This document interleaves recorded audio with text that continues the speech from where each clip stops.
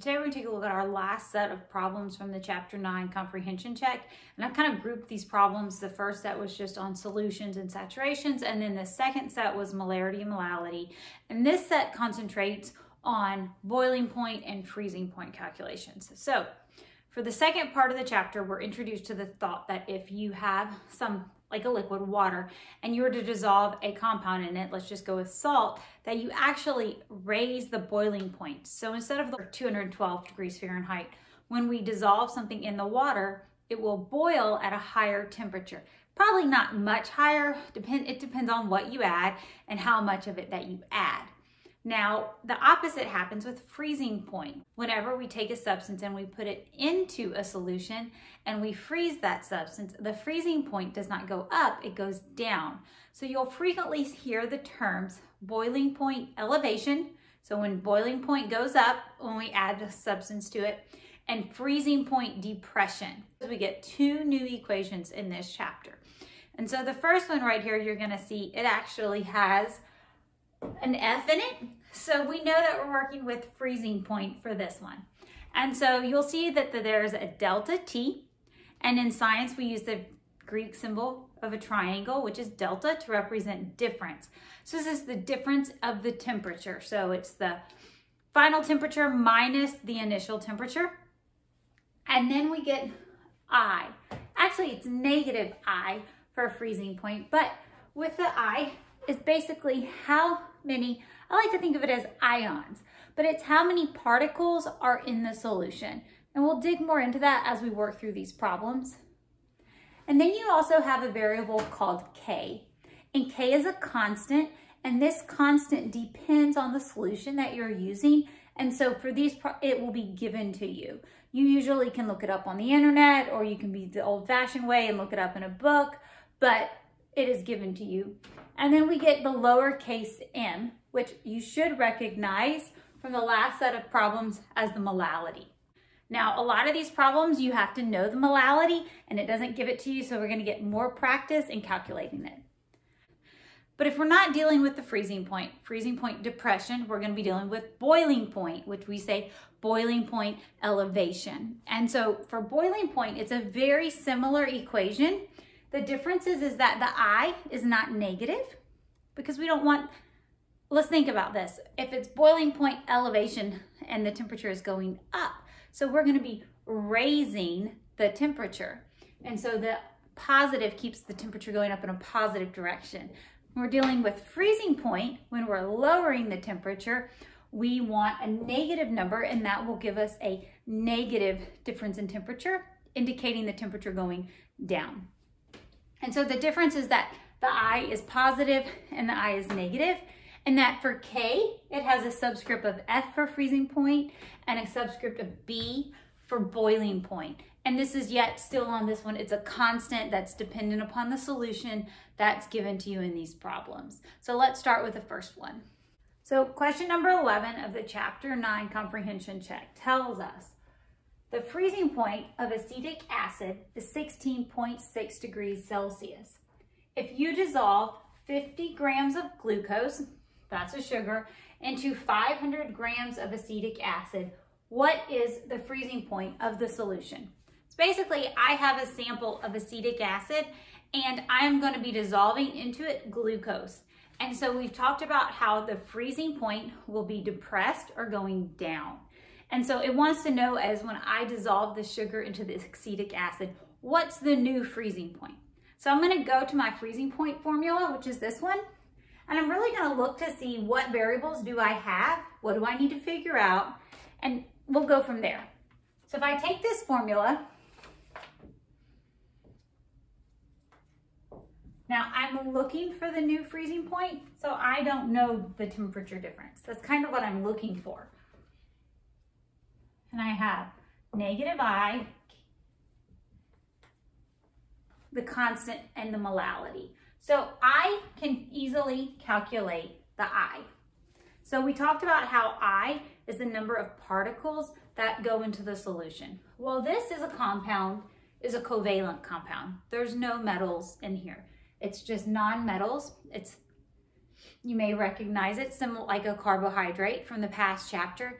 And so what this compound does is it has physical bonds. And so when I put it in water, or in this case acetic acid, it does dissolve into the solution, but since it's a covalent compound, it doesn't break apart. And so we only end up with one particle, or one type of particle floating around in our solution. So the I is just a 1. So it's -1. And then they told me Kf.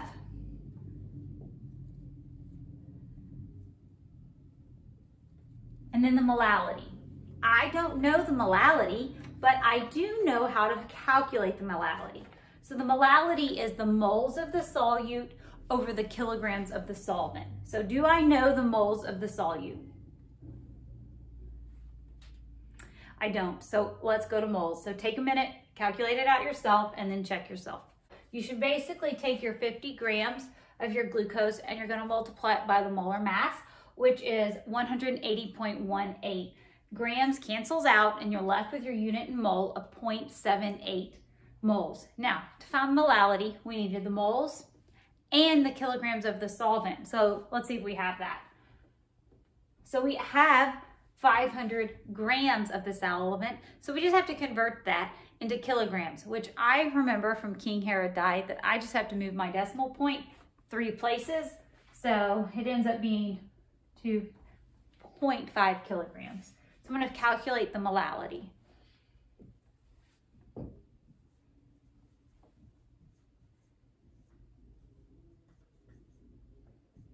So I take my number of moles and I calculate it by my kilograms of my solvent, and you get 0.56 molality. Now all I'm going to be doing now for this part is taking the molality and putting it in for the variable that I didn't know.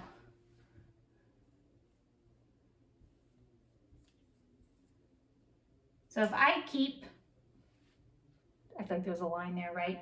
If I keep molality on the top, you'll notice that it's going to cancel out with this molality. And what's left is going to be my unit is going to be in degrees Celsius, which is, I'm looking for a temperature. So if I put all this through my calculator, when I put all this in my calculator, I get a temperature difference of -2.18 degrees Celsius. Now that's not really what the problem's asking me though. It's not asking me for the change of temperature. It's asking me for the new freezing point. So to calculate the new freezing point, we know freezing point goes down as we dissolve something in it. So I'm going to take the original freezing point and I'm going to subtract the temperature change.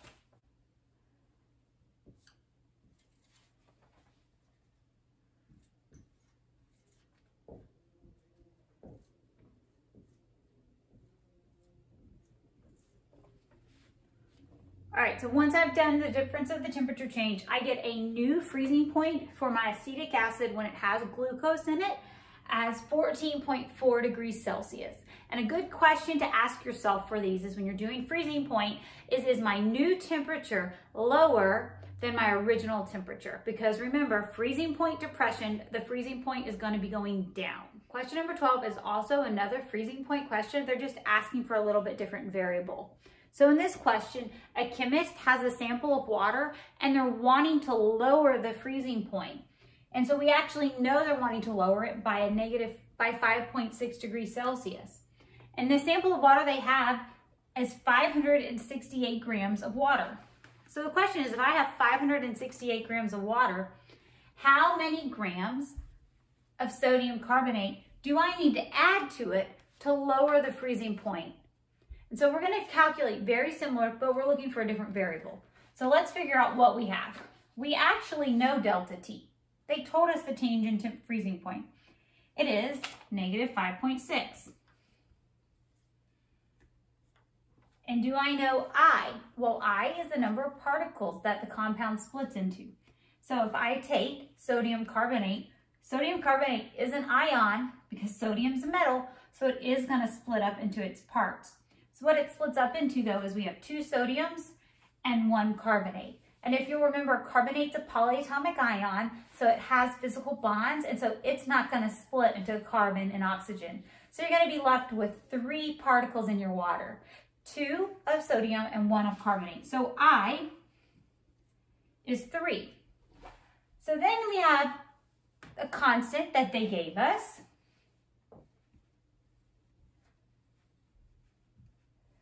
And then the next part we have of the problem that we don't know is the molality. And they don't actually give us the molality. And if you'll think about it, molality includes the moles of the solute. So it's how much of the solute we're adding and how much of the water that we have. Well, we're actually wanting to know how much of the solute. So molality is going to be our unknown for this first part of the equation. So go ahead and algebraic solve this through. So I'm not going to walk you through the algebra of this, but when you solve through, you end up with a molality of 1. So knowing that my molality is 1, I can now work through the molality problem to figure out the moles of solute that I had. So if molality is 1,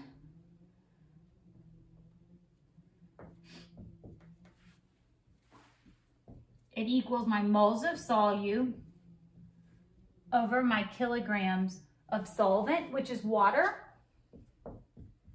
And I know how many kilograms of water I have. Well, actually, I know many grams. So I'm going to move my decimal 3 places, and I get 0.568 kilograms of water.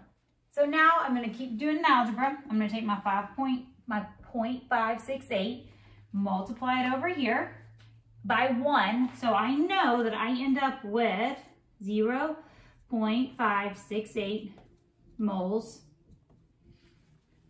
And that's actually the moles of the solute, which is Na2CO3. Now, my question doesn't ask for it in moles. That would be too easy. So the question's asking for it in grams. So yeah, once again, we're going to go from moles to grams. So when I'm going from my moles to grams, I take my 5.68 moles that I calculated earlier, and I'm going to multiply it by the molar mass, which is 105.99, and I get a result of 60 grams of Na2CO3. So if I took 60 grams of sodium carbonate and I added it to 568 grams of water, I should lower the temperature by 5.6 degrees Celsius. So just a recap of what we did is we took our freezing point depression formula. We took our freezing point depression formula. We put in what we knew. We didn't know the molality, so I solved for the molality. And I realized the molality was 1. So from that, I was able to solve for the moles of solute. Once I knew my moles of solute, I was able to calculate grams, which is what the question was asking. Last problem of the Chapter 9 Comprehension Check. It's very similar to the freezing point questions that we were just doing. So the question says a saltwater solution is made with 35 grams of NaCl, that's just table salt, and the boiling point is 102 degrees Celsius. How many kilograms of water was used in making the solution? So for this question, I know how much salt I have and I know the temperature. So what I'm trying to calculate is how many grams of the water that was used. And so grams of water is actually the kilograms of solvent. So that's going to be in the molality of the equation. Now for this equation, we're doing boiling point. So we're using the boiling point equation, and we need to remember on this one that I is actually positive. So if we have delta T, and I'm just going to fill in what I know. This kind of, you should already know that water boils at 100 degrees Celsius, and so they tell you 102, and so I can do the difference. The difference is 2. For sodium chloride, it's an ionic bond. It's an ionic bond of a sodium and a chlorine, and so it's going to split into those 2 ions. So I is a 2. They tell me Kb.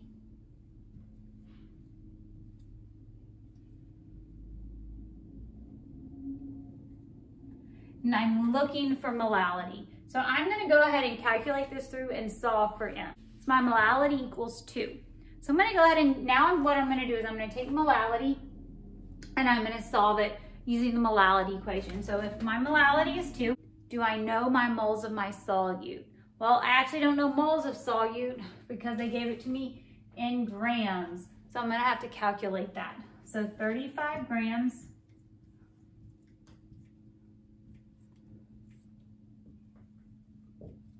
the molar mass of sodium chloride.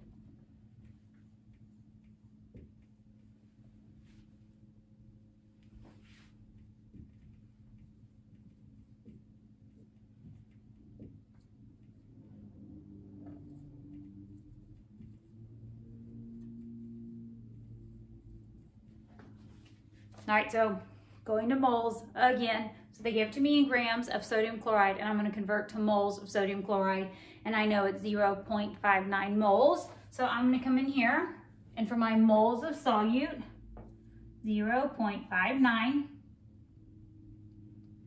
and this is my moles of NaCl,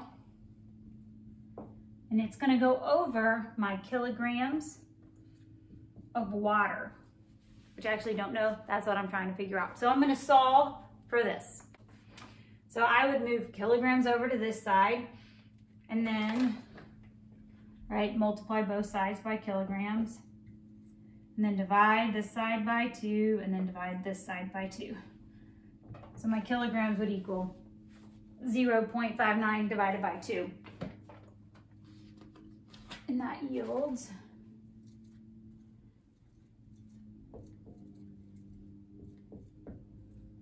0.30 kilograms of water. So I know that if I took 0.3 kilograms of water, or 300 grams, and I was to add 35 grams of salt to it, I would actually raise the boiling point from 100 degrees Celsius to 102 degrees Celsius. Good job, you're done with the Chapter 9 Comprehension Check.